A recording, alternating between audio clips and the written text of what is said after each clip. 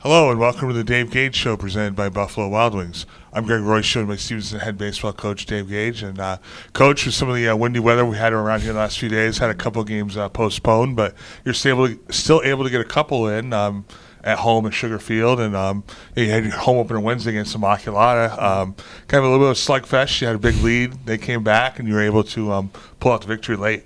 I thought we played pretty well that day. As you said, we got up pretty early, got up to a 10-2 lead.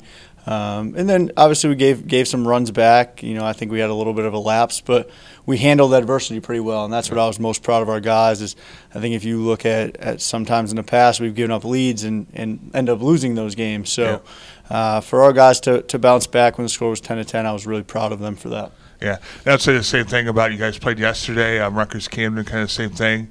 Tried to come back in the ninth, but just fell a little bit short again. Just that perseverance. Very proud of our guys. I mean, in there, it was some guys that haven't had opportunities yet that went in for the 8th and 9th inning when the score looked like it was out of reach, and those guys just put together quality at bats. And I tell our guys, just make my job tough. Everybody wants to play for sure, and their job is to make my job tough. And those guys did that yesterday with some quality at bats and played good defense.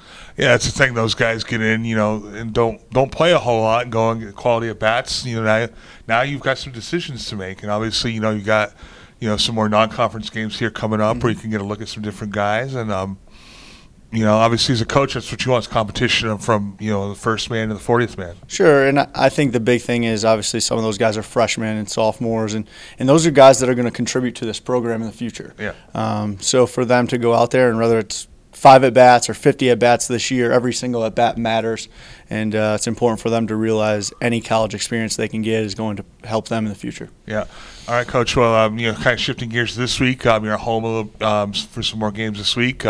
Makeup game today, Frostburg, and then Gettysburg tomorrow. So 2 quality non-conference opponents you play here the next couple of days. Today we're going to face one of the best pitchers in the country in Greg Schneider, and we just got to be prepared and execute a game plan and realize that every pitch is going to matter and every play is going to matter.